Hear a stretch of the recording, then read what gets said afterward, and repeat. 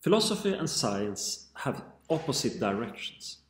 While philosophy is characterized by a centrifugal movement, science is characterized by the desire for infinite fragmentation of the subject of study.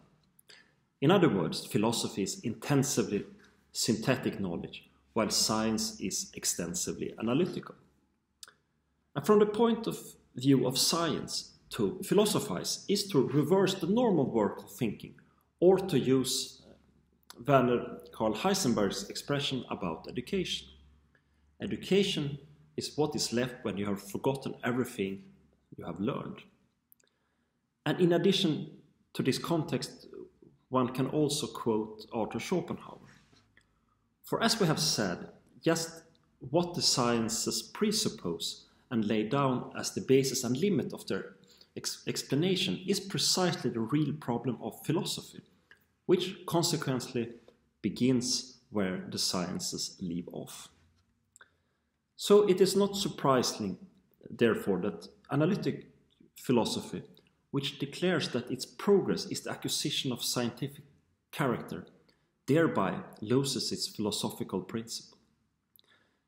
It is further clear that philosophy and science at the beginning of documented history were actually not so far from each other as today. And when scientific research was carried out against the backdrop of a living integrity of thinking, which is characteristic of Eastern wisdom as a whole throughout history, up to the world hegemony of Western scientific worldview in all spheres of thinking of the modern world.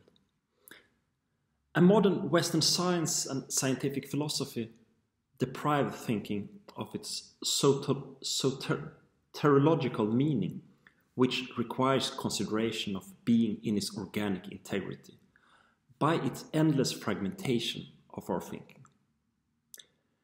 In the analytical world, meaning is reduced to the causal connections of disparate individual elements within the framework of functional relations.